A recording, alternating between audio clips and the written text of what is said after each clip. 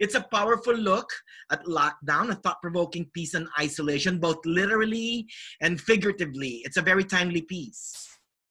Thank you. Yeah, it's actually a complete coincidence because the movie was made last May.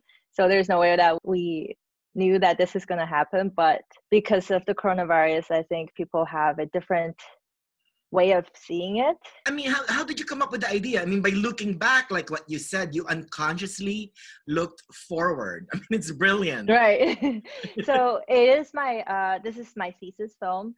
So I wanted to do something that's very close to my heart, and it is from my own experience. When I was 8, the SARS epidemic spreads in China, and Beijing was under a lockdown, and the school was closed. So we ended up basically living inside the school at the end for 3 months. So it's a memory that always stuck with me, and I always go back to moments from that time period, and I just wanted to do something that's close to my heart. So that's why I chose the film.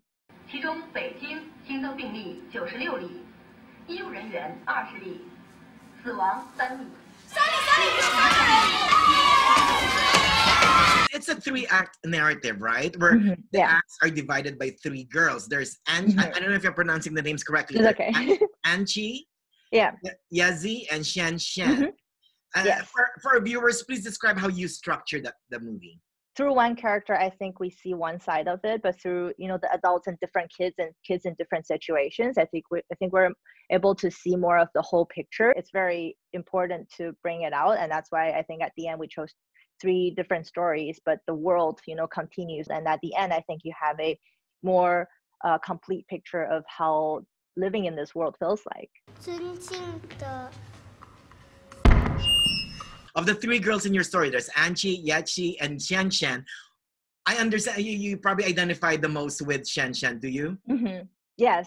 Jen Jen was me. Anchi and Yazi are both my friends. Basically use their real name without their last name, being too similar.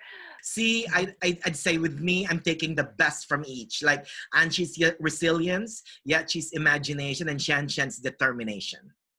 Oh, great. Thank you for I never heard anyone put it that way. Thank you so much.